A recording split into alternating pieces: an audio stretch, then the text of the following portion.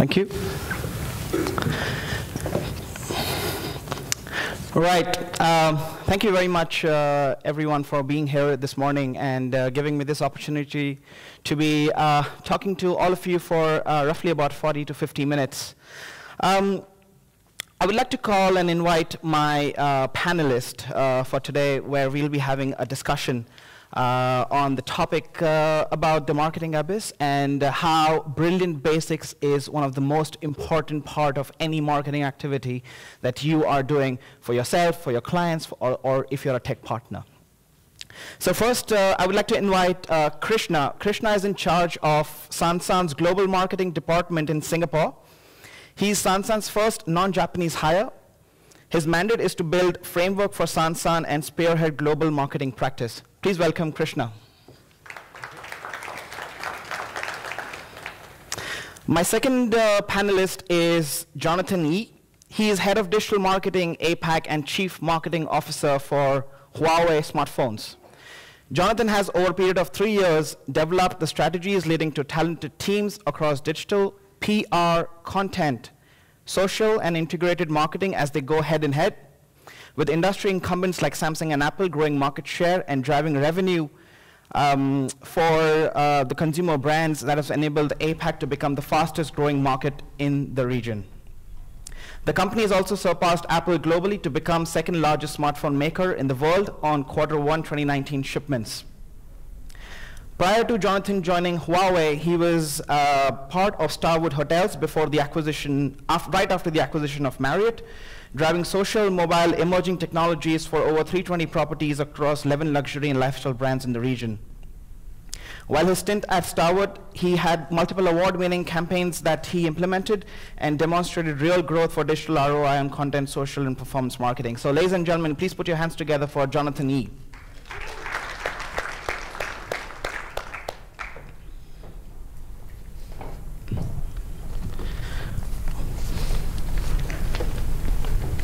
Right, please. All right.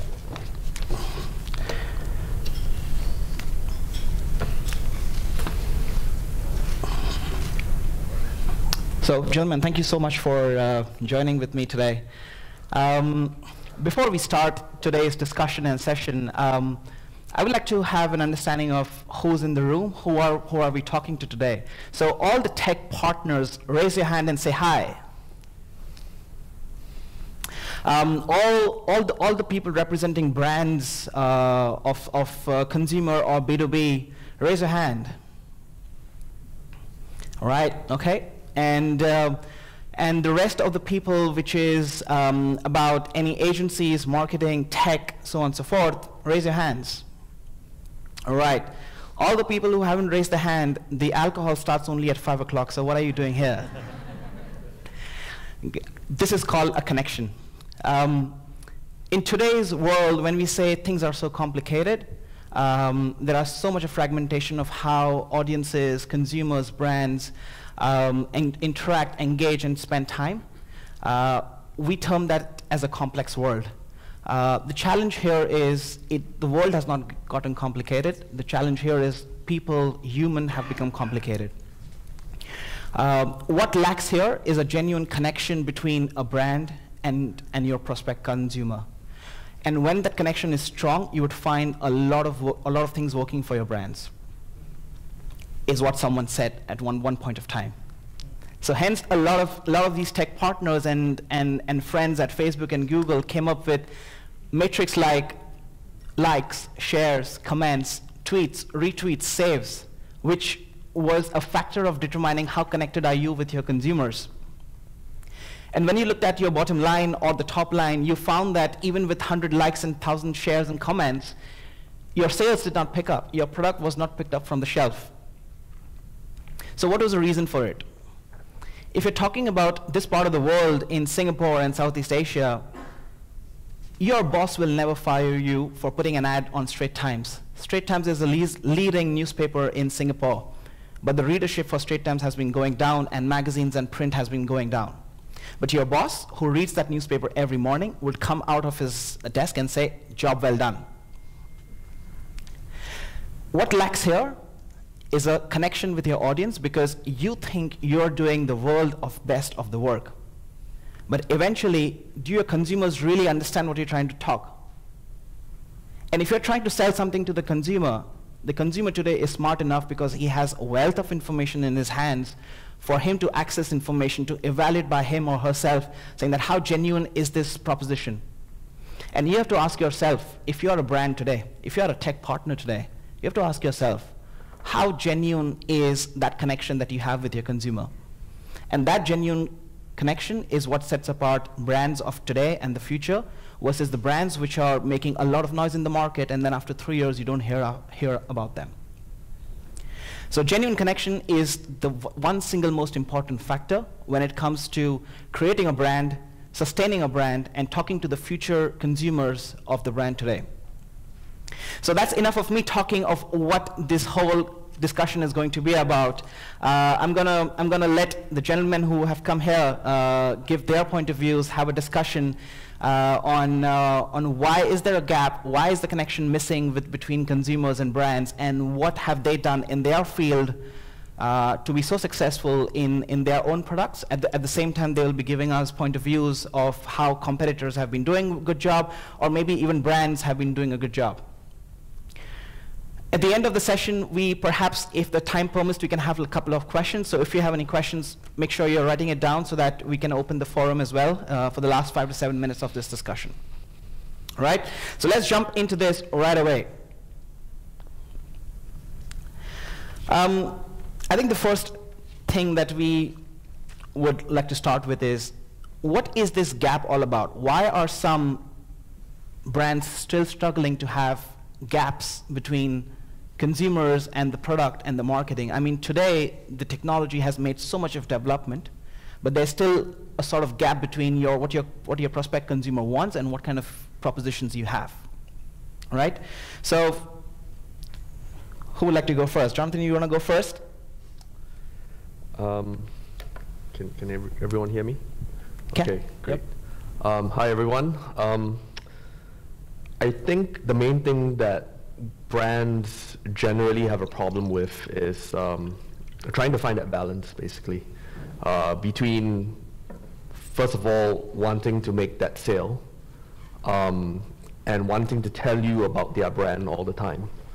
And I think that's the part that a lot of the management in general struggle to find a balance with, because it's really no longer about just pushing your brand and your product and your features down, our consumers' faces. It's really now about the consumer, and it's about, finding that value, finding content, or finding, making that genuine connection with that customer and trying to assess a need. So I think that's the part that most brands today, I would say, struggle with. They struggle at first to build that trust with the consumer, and they fall back to what we call, what I like to call bad habits. Just consistently pushing your brand messaging down the throats of your consumer.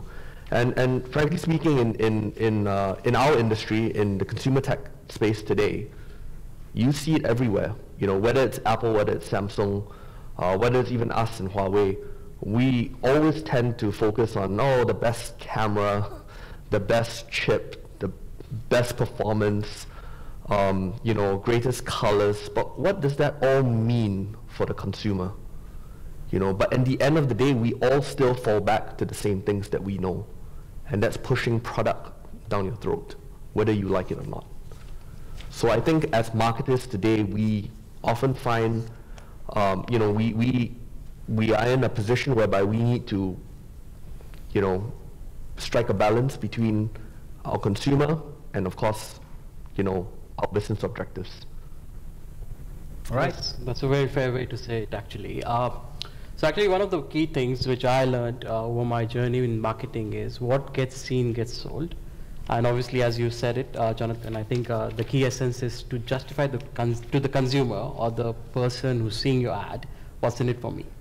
So I actually side with you on this. So eventually, it's all about how does our communication help the customer, And when you come to making this connection between the brand and the customer, the most important thing is if you want this person to stay with you for longer, this customer is going to interact with your brand in many ways, through your digital channels, through your point of sales, your sales team in case it's a B2B, maybe onboarding and service teams. So the key point is they are going to feel something and they're going to make a connection.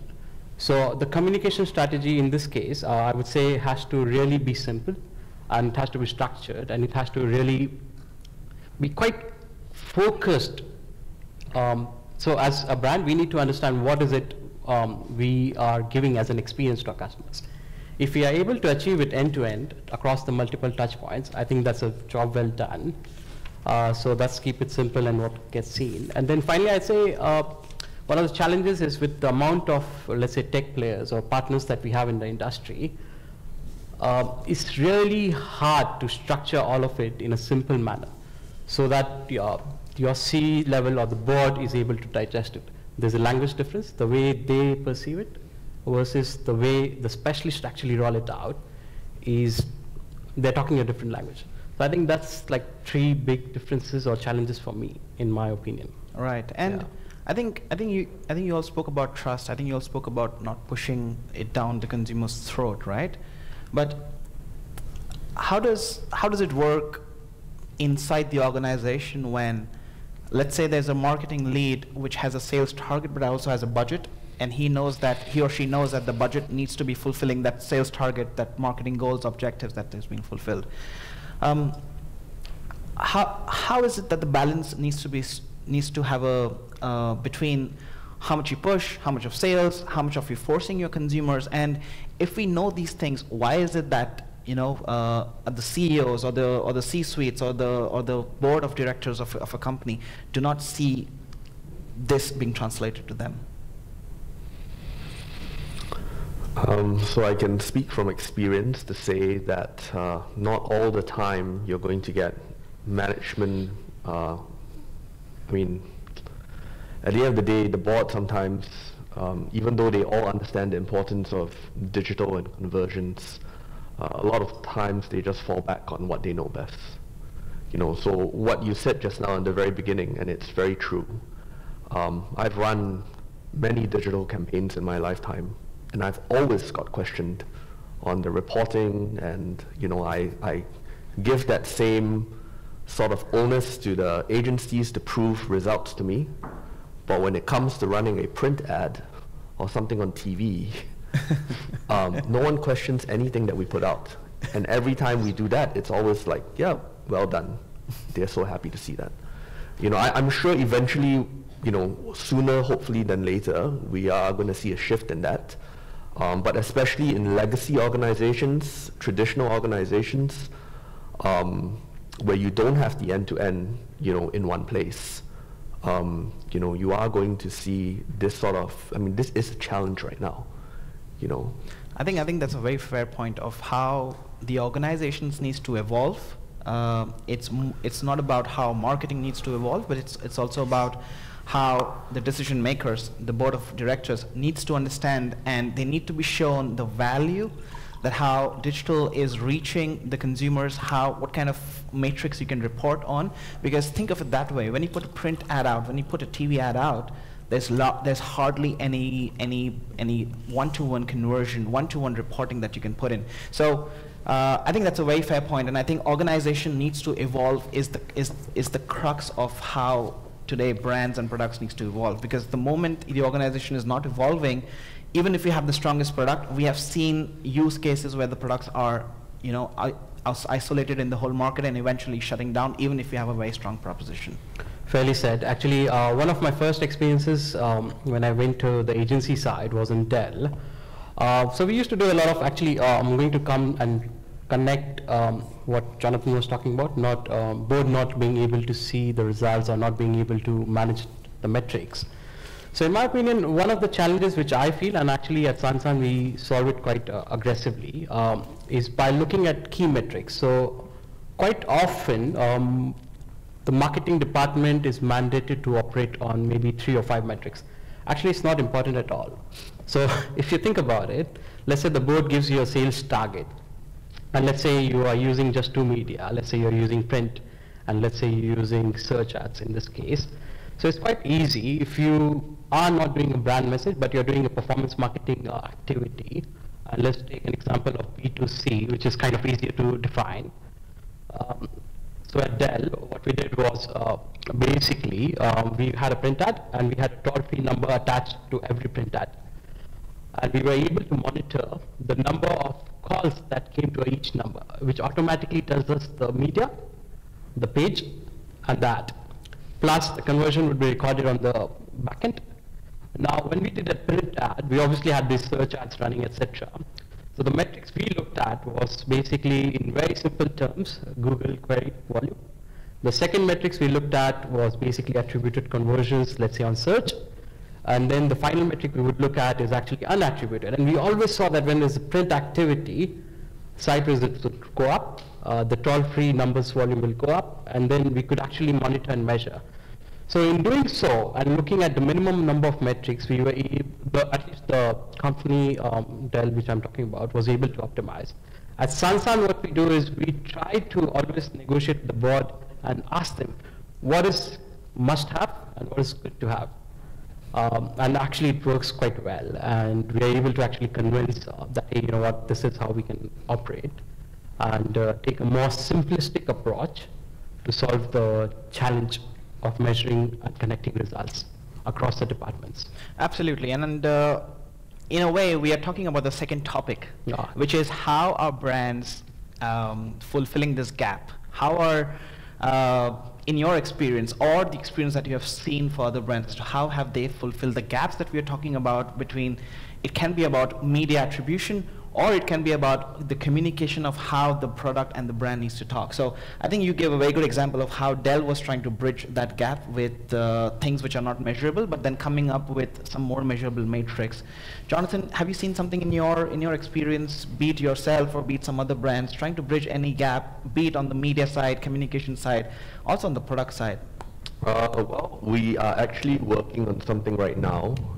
I don't think it's a secret because, like, frankly speaking, this is old tech, I feel. But, you know, we're currently, you know, we don't have an e-commerce site for Huawei. You know, it's very unlike Apple. Apple has its own e-commerce site built in. You can just buy directly from Apple. So it's a lot easier that way, actually, if you had an e-commerce site, because you can, you know, track conversions all the way and measure your ROI.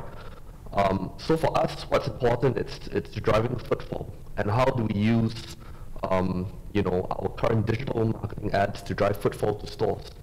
So a project that we're currently working on right now is really just, you know, using lead gen ads on Facebook, you know, and just kind of measuring and driving people down to the store to actually take a look at our phones.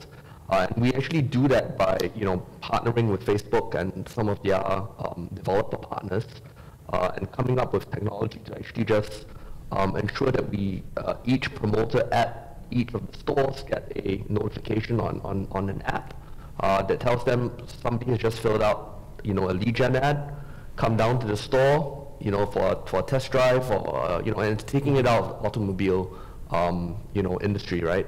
And come on down and, you know, get a free gift, you know, if you come on down, and we can at least measure the footfall and measure the ROI and the effectiveness of that lead gen ad that we're spending with Facebook, right? So it's just trying to close that loop, you know, and then obviously eventually making, you know, closing that loop with sales again. But today it's all kind of manual, actually, if you think about it, because again, you know, we're very traditional in terms of our industry, right? So that's how we try to address the gaps of the technology that we have today. Which is fair enough. I think from the agency's perspective, agencies are so at times tied up in reporting on things which does not really matter to brands. And when you start reporting on metrics that is not really an important identifier of the success, people take decisions incorrectly, because people take a decision based on what information you feed them in. But if on a print you're able to say that the number of calls that came as a result of this print, or number of Google search queries that came, you would find a direct measurement of print and your online sales. Similarly, like Jonathan mentioned about with the lead ads, I think if you're able to demonstrate to the board, to your CEO, that how footfall retails are being driven is as a result of a top above the line digital marketing activities. A lot of times you would find that you're succeeding more on those conversations internally than trying to report on vanity metrics or talking about software conversion points. So absolutely, I think these are some gaps that that needs to be fulfilled, be it on the media side, creative side, product side, and communication side. So absolutely, I think a lot of times a lot of stress is given to personalization, dynamic creatives, a creative at the right place, right time, right moment. Do we have anyone in the audience who have done it for their brands, or have had any tech partners who has done any dynamic personalization of creatives or messaging ever in one of their campaigns? Brilliant. So this is the point I'm trying to drive, is my next question. Do consumers today really expect mass customization, mass personalization? And is that even a genuine possibility? And ensuring that we are giving the right consumer experience from end to end while we are trying to fix one sphere of the whole customer journey? Well, I can actually take that question from a hypothetical perspective to explain this scenario. So the first premise is we are in APAC, and actually if you look at this region, the most amount of diversity in terms of culture and convention happens here. So under that premise, I think personalization is especially hard to achieve, and I'm going to explain that. The second attribute I would say, which would help you in deciding how much personalization, is distance from the customer. So imagine if you have an app business, you're actually sitting in the pockets of the customer, you know more about him. Whereas, let's say in a B2B process, you're far away, you don't really know what he's doing, or you can't measure his behavior in real time. So let's take this as an example. If I am to do personalization, let's say on a channel of marketing automation, and I'm mandated to do it on APAC, so obviously I have a CRM which could say dear first name. Now imagine if I'm getting leads from, let's say, Singapore. In Singapore, we'll frequently see names like Sean, Wong, Hey Tai. Obviously, somebody who's non-Singaporean wouldn't understand it, but Sean is actually a good name. But the CRM will automatically attach Sean Wong and Hey Tai, which is also a name. Now imagine if I'm getting another lead, which happens to be a Japanese customer, but he has given a lead on an English site. Let's say his name is Kazunori Fukuda. So Kazunori Fukuda is likely to appreciate us more if we said Fukuda-san. Whereas if we were to personalize for Sean, it's likely if we did a personalization just based on first name, because our CRMs can't handle it, Sean Wong would be like, hey, why is this guy taking my full name? So I would say, depending on your distance from the customer, you really want to take a stand and decision that, hey, I don't want to do this, and because there's a risk. There's a risk involved, and it's not going to be acceptable. Now, if I take a contrasting point of view, let's say you're in the hands of the customer with a mobile app, most likely it's customized, so you can actually record all the various fields, at which point in time it's okay to say dear Sean, or Kazunori, or Kazoo, or whatever. So I say brand, what I'm trying to say here is we have to be really careful how much personalization we do. It could affect the journey and experience and connection in a very drastic manner if we don't do it right, especially for APAC. That's my opinion. Right. Jonathan? I think just talking off my cuff here, because I think this is just from personal experience, and I'm sure you all have your views on this too. I think to not have personalization and customization these days would be sort of, bad user experience, because you've come to expect it. But at the same time, we do know of, we've been in situations whereby we've worked with the likes of dynamic creatives and all that. And when you get it right as the consumer, you're happy. Yeah. But most of the time you don't get it right. Most of the time after you've made a purchase online, you continue to see the same ad or the same item following you about. And you're like, why? I've already bought it, right? And I've had this conversation like 5-6 years ago, and still the same, So I'm sure nowadays the technology has gotten to a point that we've come, but it takes effort to build, and you also need the right partners and the right agencies to also see that. At the end of the day, as a client, I'm making my the job for my agency partners easier for them, right? By setting up all these DCO frameworks and solutions and platforms. So I think right now we're at a stage right now that we're kind of limited by what technology has given us. If you get it right, hey, you're lucky. Yeah. If you don't get it right, and that's most of the time, you think as a marketer, just waste of money, right? You could be doing it so much better, right? So I still think there's ways to go.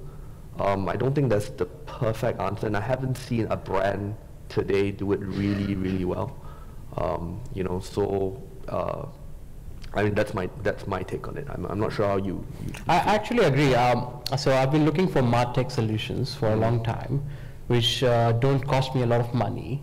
So like, once the customer has become your customer. Let me know when you found that solution. Well, the one which I'm using is good, but you need to top up a lot of money to get the customer audience matching. Okay. And, so we try to actually tell our agencies that, hey, once somebody has submitted a lead, don't try to follow them again and again. So I agree, there's a gap in the MarTech space in this case. Yep. But in that case, do you think that the personalization should be sitting on the communication side more, or can it also be on the product side, which can be the differentiating factor? So this is exactly going back to what I was trying to say. It should be on the product side. If you know your product best, so which means you can build it for personalization, in which case it's perfect scenario. On the advertising side, however, I do say that take the side of caution where possible. That's my opinion. I think not a lot of brands have the luxury, especially if you're a small brand, or a brand that does not have a lot of experience doing it, or don't see the value in doing it. Then you still have to rely on, third party or partners to do that for you. Fair enough. So again, I don't feel that there's a perfect answer. At the end of the day, of course, if you could own the entire ecosystem, then you should. But at the end of the day, you would still need to reach out to third parties to really make sure that you get that context surrounding that personalization. And even if you own the ecosystem, these systems don't talk to each other in the same language, which brings in additional challenge. Yeah, so we could be in the room a long time if we continue talking about this. But yeah, I think as the world progresses in terms of technology, all the walled gardens that we have, like Facebook doesn't talk to Google, Google doesn't talk to this API doesn't talk to this partner.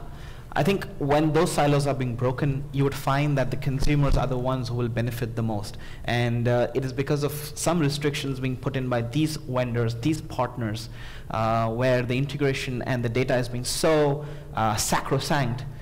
This is where ultimately the consumer is the one who suffers. And as a brand, I think it's important for us to take a stand that how much of personalization you want to do, how much of you want to risk it, because you don't want to be calling a Japanese with a non-Japanese way of addressing. And if you get that wrong, you're kind of not starting your relationship on a very, very right note. So I think, like you said, there's no perfect answer to this, but I think it's important to know that if your communications are personalized, is your product also personalized?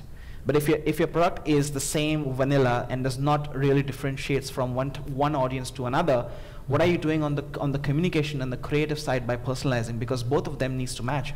If you're talking about an automated car with a color of your choice because Google knows what's your favorite color, your website should also be having that same color of the car that you're trying to demonstrate. Most of the times, what you tell people and what's in your store, what's on your retail store is totally different. This causes a problem in the connection that we are trying to say.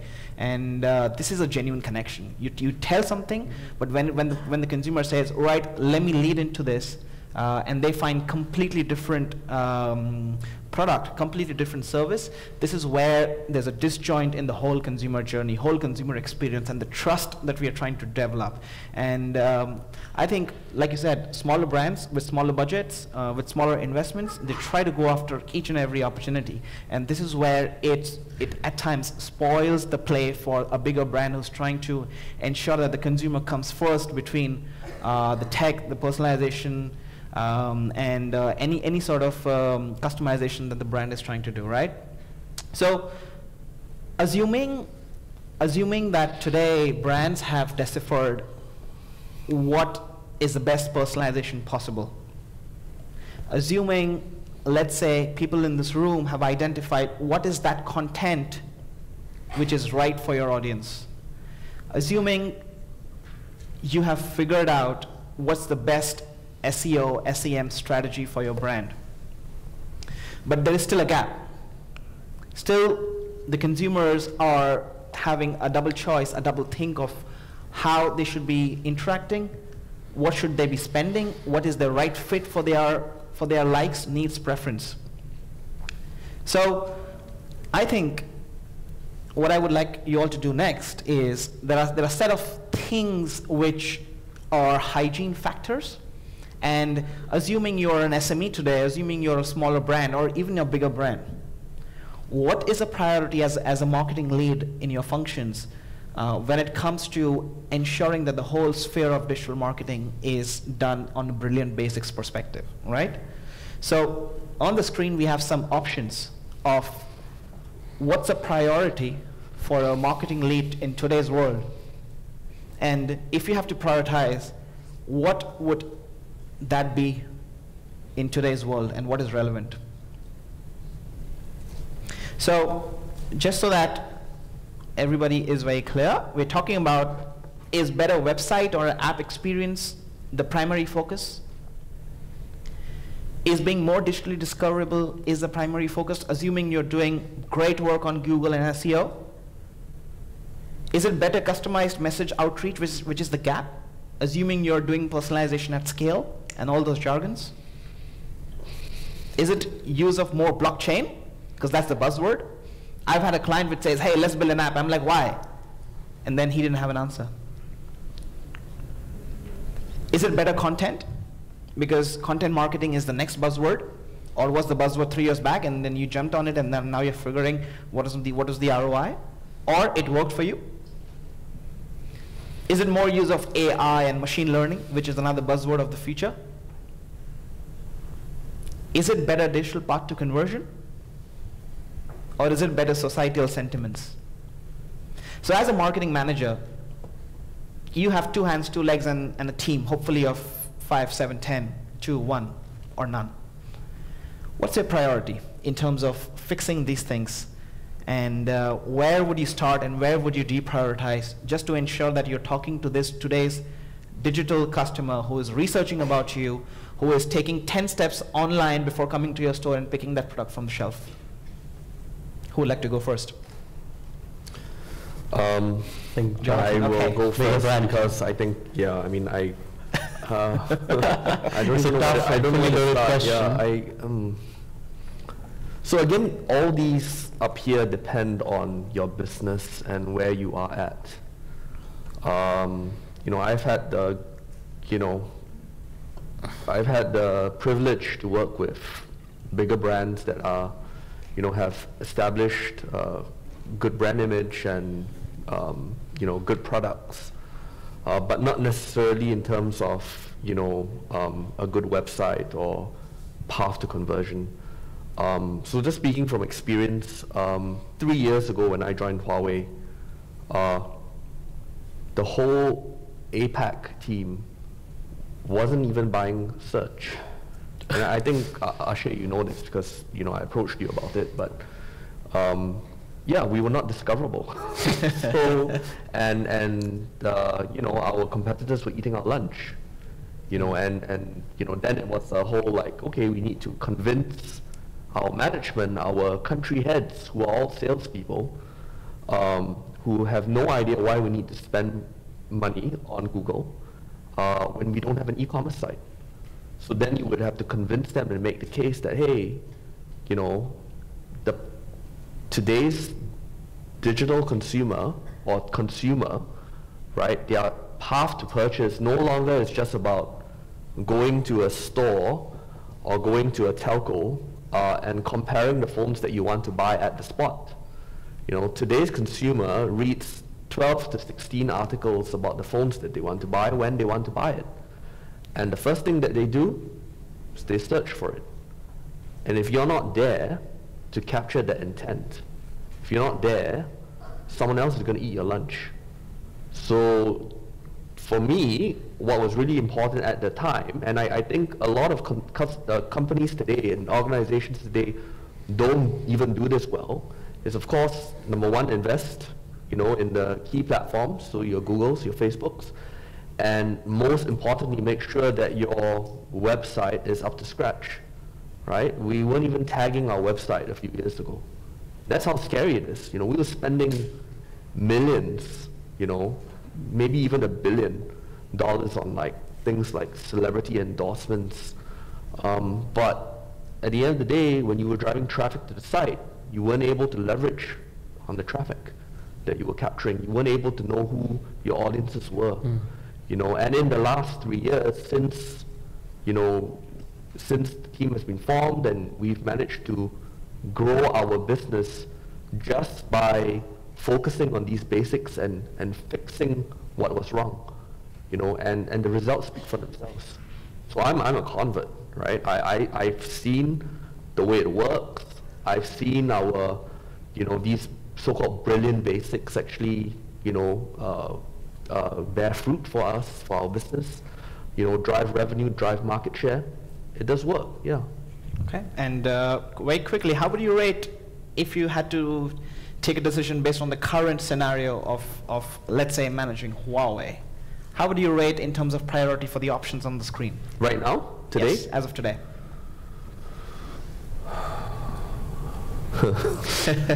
Better society sentiments. Better content, right? Because I still think, like I said before in the past, our industry is still a very traditional industry. If you look at the likes of Apple and Samsung, they're doing the same thing. And we're doing the same thing too, right? And we're really not making the genuine connection with our consumers. But what do brands like, Nike and, the likes of the Netflixes of the world, what do they get right? They get that connection, right? They know how to create content that's going to resonate with the audience. We're not doing that enough. We're constantly doing what I said we are doing, right? Here's a picture of the phone. We have the best cameras. We have sexy colors. We have the best chipset. And there you go. That's our ad. That's our great content for you. Okay, so right? So we have a long way to go. Yeah. So you would rate society first, and then being discoverable, and then having a strong content. Yep. Right? Because I assume that we fixed our website already. So, yeah. Okay, we have about 10 minutes. So Krishna, your quick take on this. Very simple. So actually, in my opinion, all of this is connected. So it's like a big lever. Marketing as a function is a big lever. It's a big machine trying to lift, let's say, 40-ton loads. You have to actually manage which lever you press. So I take away the discussions regarding discoverability, meaning you have to have some always-on content in your target market. Look at what the sales are talking about and how they're able to convert. Have the same content on your keywords, same content on your website. Make it easy for people to convert. Ask them the basic information and try to nurture them onward to get more information. In terms of, I'm not going to make any opinion about use of blockchain, because in my opinion that's not, so proper Kaizen practice on this case is not available yet. It's still too new for me. In terms of customized message outreach, I think when we're trying to build a brand, the same message has to be repeated many times over and over. So I talk about simplest message and make sure it happens across the entire funnel. So if you do a PR, get all of it done across your emails, your sales messaging, wherever it exists. So in my opinion, I would say one is discoverable. Two, make sure your website and app experience matches your discoverability, or the other way around. I would say the third is better content. Fourth is path to conversion. No opinion on blockchain, no opinion on AI and machine learning, and no opinion on society. Because society's sentiments, again, it keeps changing. Yeah. So machine learning and AI is again built by us. So we can easily change it. Perfect. Yeah. And with the same options, can you identify very quickly for us what had to be done 2 years back and what a marketer of today has to do today? So the same options, what had to be done 2 years back, 3 years back, 5 years back, and what a marketer of today needs to do to make sure that his future is secured with his prospect customers, his future customers. Very quick take. Do you still think doing those brilliant basics is important, or do you think they need to do something else and prioritize first, before, and after fixing the basic things? So actually, I can take it already. So in my opinion, the first thing is to find the best technology you can find, remove the good to haves, take your must haves, try to measure it across, get that in, and actually that's already going to help you with machine learning and identifying your content gaps, plus be able to measure your PDC on path to conversion and app experience on conversion. So I think that's the number one. This is what we should have done long time back, not be legacy. Of course, there's a technical problem with selecting the best MarTech you can select. There's so many. Look for evidence of product improvement, get it onboarded. Perfect. Jonathan, very quick one. What do you think? I mean, I'll just have a motherhood statement on here. I mean, know your customer. Right, whichever industry you're in today, know who your customer actually is and what that path to purchase actually looks like, and then optimize for that path of purchase, right? Because if you don't do that today, then you're going to lose that. They're going to drop into the gaps, basically, right? Perfect. We're going to the last section. We have like 5 minutes, and I want to tell you that if you think the consumers haven't faced disruption, and if you think disruption is for future, I can tell you that the disruption is already here. So a quick show of hands, if you've used 4 out of 6 services here already, which has changed the way you spend time, which has changed the way you interact, which has changed the way you speak to your friends, family, the way you travel, the way you invest. Show of hands, if you've used minimum 4, that's 80% of the whole room. And this is exactly what I mean. The customer of yesterday was not in tune of these services, was not in tune of the way he was engaging with content, the way he was spending time. And this is what I mean. The disruption has happened in terms of consumers' time. If you're still trying to find consumer on the previous ways of finding them, your brand is losing out, and hence one of the reasons why your market share or penetration is not going strong.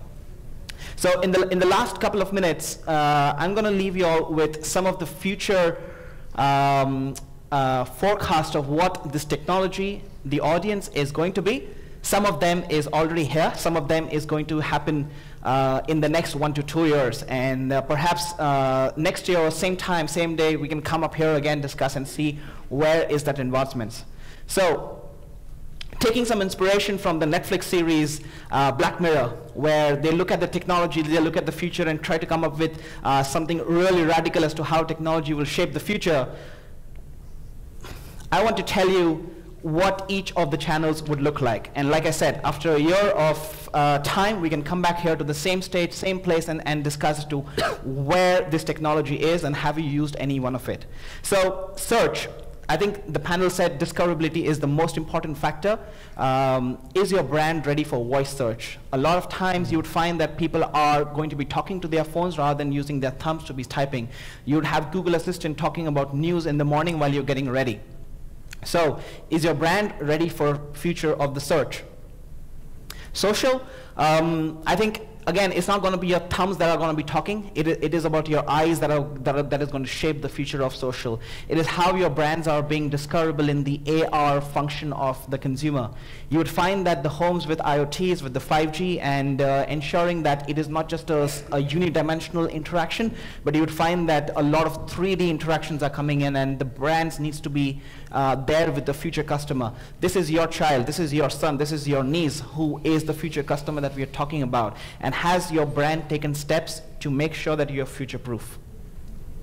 With the mass media going down, like TV, like print, the brand building opportunities for brand is going down. So the only opportunity that the brands would be having to build a brand is a brand-to-brand connection. So brands of the future will ensure that they are trying to find a brand of the same equity, and trying to have a partnership, of a long-term partnership, a genuine partnership which people would relate and correlate. Gone will be the time of TV, gone will be the time of mass communication, which was the time like 5 to 7 years back. Personalization, SEO, if you're watching Netflix, you're already a part of it. Because you watch this series, you are given recommendation of what the future of the episodes is going to be, what kind of seasons you might be interested, what kind of other shows you would be looking. So personalization, SEO is already part of your life if you haven't realized. Take an instance of your Grab or your Uber. It's all personalized to what your location, what's your behavior, what's your usage behavior. So if your product today is not having the minimum personalization, you're losing out on customer delight, which Jonathan spoke briefly before. Today, there are so many content providers like Netflix, Amazon Prime, Hoyu, View, so on and so forth. And what you would find in the future is how brands are unlocking non-gated content. Tomorrow, you won't be asking your friend for a Netflix password, saying that, hey, I want to see the show, and can I have your password? The future will be bundling of these services, bundling of these streaming services, and how brands will play a role in people's life because they are spending time away from TV. And last but not the least is the most underutilized factor of talking to your consumers, as fitness, as sports plays an important role in your life. Sports streaming service is currently highly dominated on televisions, and it's highly being focused only by few players. You would find that streaming services like Netflix and Amazon will actually open up the sports streaming market and make sure that the streaming of sports is something which is useful, something which is reaching to every mobile, tablets, TVs, smart TVs, so on and so forth, and you don't necessarily have to go to your Fox Sports just for that. So the brands of the future will make sure that they have these elements covered in some way or the other. Again, like Jonathan and Krishna mentioned, depending on your brand purpose. But it is the kind of brilliant basics that you need to think about yourself. Is it the brilliant basics that you want to do of the future, or is it the brilliant basics you want to do of the past? And like the panelists said today, if you're not doing your basics correct, there is no point of talking about blockchain, AI, virtual learning, etc., jargons. Because consumers today expect seamless interactions, experience, and the moment the experience and the interactions is rocky, you would find that the best of the brands and products are not surviving in the near future. So, Jonathan, Krishna, thank you so much for sharing your thoughts. I'm not sure how much time do we have. Do we have time for one audience question? One? Okay, so we're going to have one audience question, and you can choose whom you want to direct this question to, Jonathan, Krishna, or me. But raise your hand if you have a question. We just have one question. Right, sir? Gentlemen, I saw you first. Do we have a mic for him? Here. Okay, wow, fancy mic. Hi, my name is Daniel. I come from Jakarta, Indonesia. I'm interested with the kind of conclusion that you have that basically the media will go everything to digital. So to Jonathan, and perhaps from the agency's perspective, how do you see the future of conventional media like television and radio, for example? Do you still place advertisement with them? And in the era of Google search and SEM, do you think also that everything will go to them, to Facebook, and will all the advertisement will go to them, or you also still place to the other media platforms? That's my question. Okay, let me take this. Jonathan, go for it. So his favorite topic, I can tell you that. You know me so well. Yeah. My experience, my whole life has been a digital marketer, performance marketer. And I had the good fortune of coming to Huawei with massive budgets. So when we first started off in Singapore, our market share was like 2%. And I had very little media budget to play with. So the outgoing marketing head used to only buy conventional media, TV, newspaper, and that was pretty much all that they could afford. They couldn't do anything else. What I did was I turned things around, right? I know where our customers are going to be. So in Singapore, for example, penetration of digital and online is, more than 100%. We made sure that we focused there first. So I maximized everything that we could on our online channels to do what we talked about today, the brilliant basics, correctly at first. Right? So we don't even have to do anything too fancy. We don't even have to invest too much. But you're right, because our digital ecosystem is mainly, 90% of our digital ecosystem today is Facebook and Google. So yes, their budget mostly went to Facebook and Google, right? But we got that one right first. So we maximized what we could. It was then only after, in the second year, when I was in Huawei, that we said, okay, now you've done so well, you've grown the business from the backs of digital, right? You know who your customers actually are. Here's extra budget. Go and invest it in other things, right? Go and start building the brand across Singapore. And that's what I did. And it was very easy to spend that money. It went so fast. It went so fast, wow. And we started buying bus ads, cinema ads, newspapers. We went on TV, we sponsored stuff. It was great, because did we see an uptick in sales? Yes, absolutely. Did we see an uptick in our digital KPIs? Our share of voice went through the roof. Our website traffic went through the roof, right? So am I a convert now? Do I believe in integrated marketing? Absolutely, right? Do I believe that you can get audiences that weren't available to you before on digital, offline? Yes, definitely, right? So I still do feel if you have the luxury of doing it all, then of course, take the integrated approach, make sure that you cover all bases. A lot of brands and organizations today do not have that luxury. And if you don't have that luxury, you have to focus on what's most efficient. So for brands that are growing or trying to grow market share, and you have a very, very limited pot of media budget, focus on where your customers are actually at and try to maximize that as much as possible.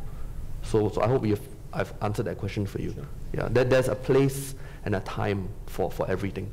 But I absolutely do believe that it works. How many of you are here from Singapore? Can I just have a show of hands, locals?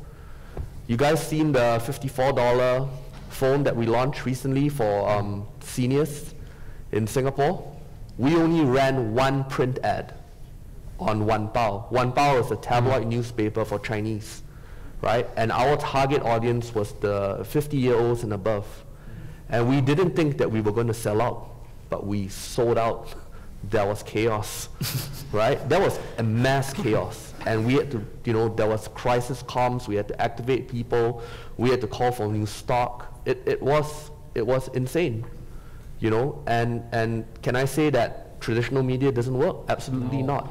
It works if you know who your customer is and if you have the right offer at the right time. So there's a time and place for all of this. Yeah.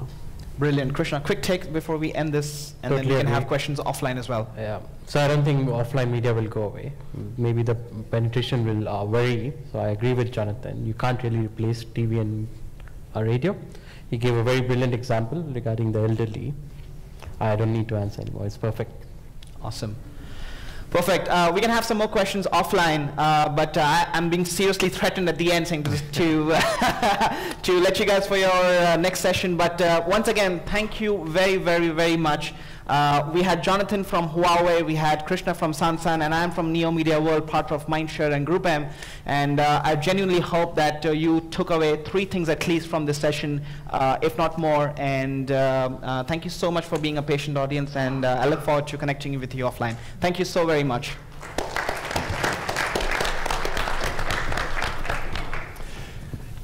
Terrific panel there. Please thanks again our panel this morning, Aashay, Jonathan and Krishna.